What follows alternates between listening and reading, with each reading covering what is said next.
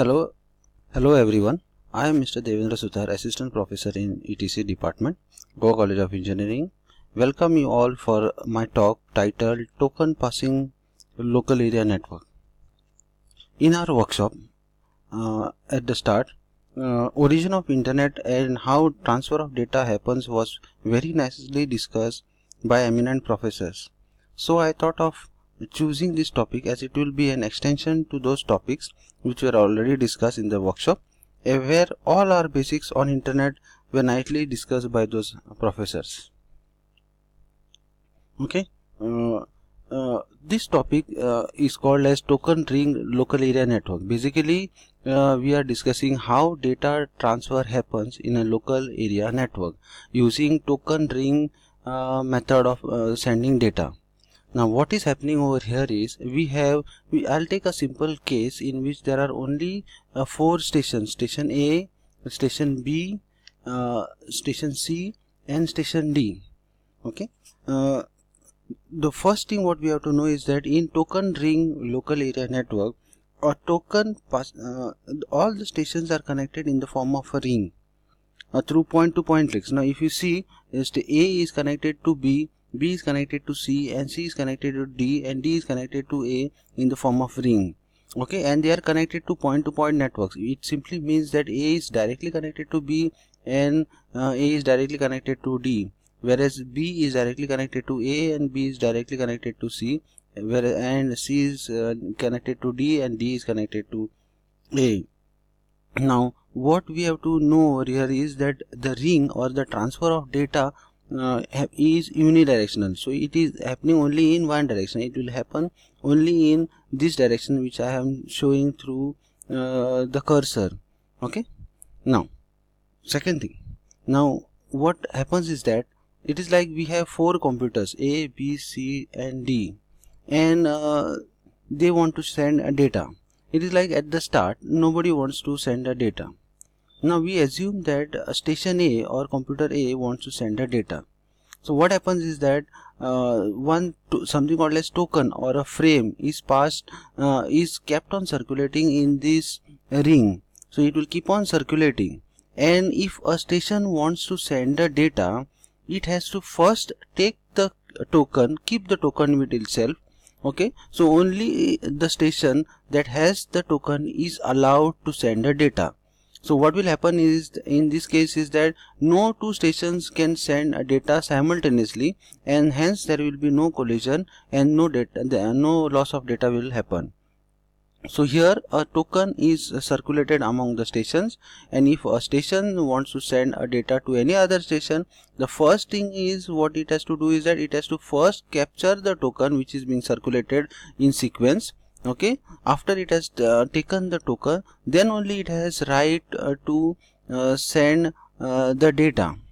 Okay, so we'll just take an example. We assume that station A wants to send data to station D. So one token will be, token is nothing but a frame which will decide who can send the data in simple words. So first the token, we'll just assume that a token is at B. B doesn't want to send the data, so it will send the token back to C. C also doesn't want to send data, so it will send the token back to D. D also doesn't want to send the data, so it will send the token back to station A. Now this station A wants to send the data.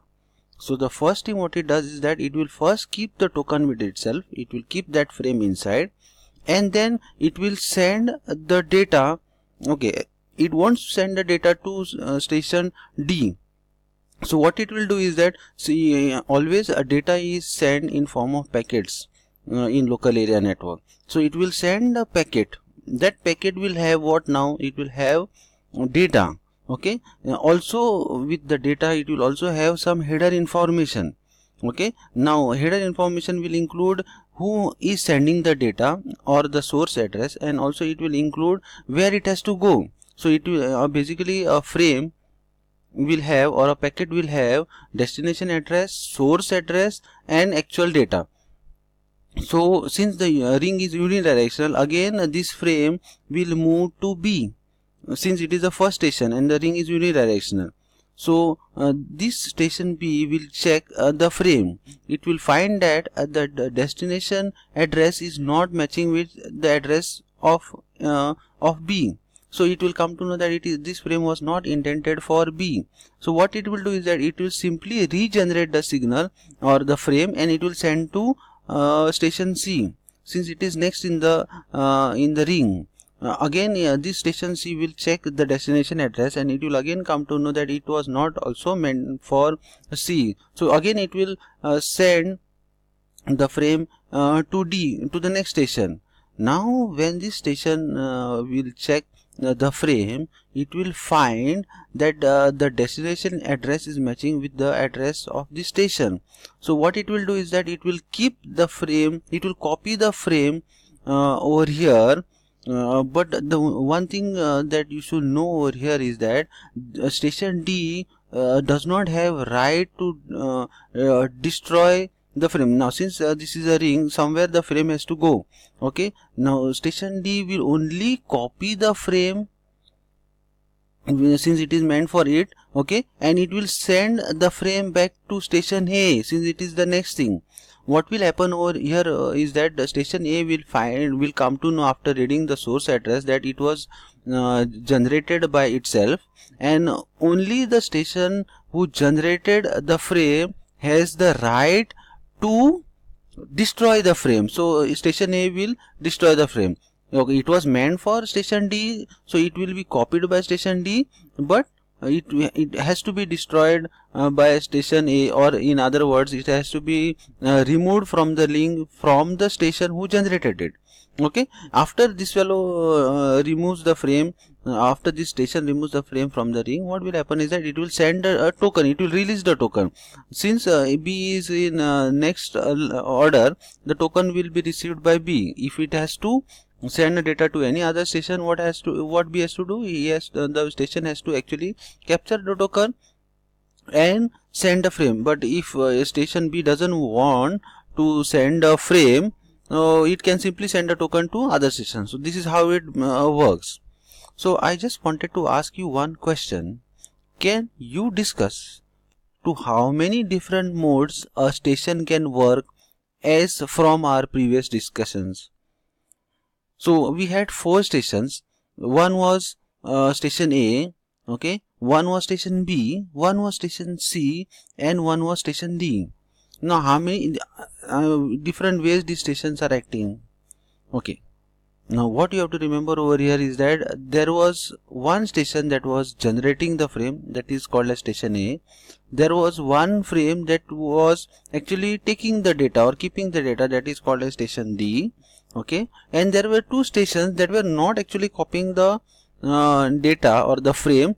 It was simply regenerating, that were station B and C. So if you have understood this properly, the answer to this question will be a particular station can act in 3 modes, that is the repeater mode, that is the insert mode, and that is the copy mode.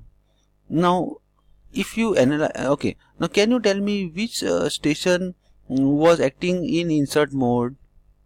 Okay, the answer to this question, the answer to this to the question is station A was acting in insert mode. Okay, since it was generating, it wanted to send a frame. So what it was doing is that it was so this is the input for the station and this is the output for the station. So first it took the token, so it took the token and kept it inside, and then it had to send the data through the output line, which is over here. Station B and station C were acting in repeater mode. So what they were doing is that they were not copying the data. See, the data is not coming in. So this is the station over here. So data is not coming in the station. It was simply regenerated and it was sent. Okay. And finally station D that we discussed is acting in copying mode. Whereas so if you can see over here, so whatever the frame is coming over here, okay, so the frame is being copied inside the station, okay, and since it does not have any right to destroy the frame, it is also sent to the next station, and it was going to station A, where the station A had to actually remove the frame from the link. So in simple words, a station can act in repeater mode, where it is only doing the regenerating function. It can act in insert mode, where it is actually sending the data. The station that is sending the data is acting in insert mode, and the station that is actually copying the data is called as copy mode. Now this is a diagram wherein it is briefly showing you all how it happens. Station A, now this is a ring, and again 4 stations are there. It is same repetition of what I have taught. Station A wants to send the data. So first, before send, if it has to send the data, so it has to take, this is a token which I was discussing. So it has to first take the token. Okay, after it takes the token, it will keep the token in the within itself, and it will send the frame. It is nicely mentioned over. A frame is going. Actually, it is intended for station C. So what happens is that it will go to B.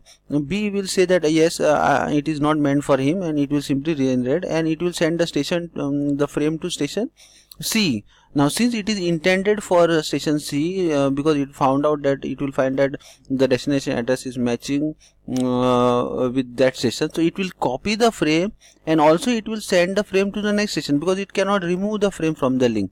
So it will send the frame to the next station.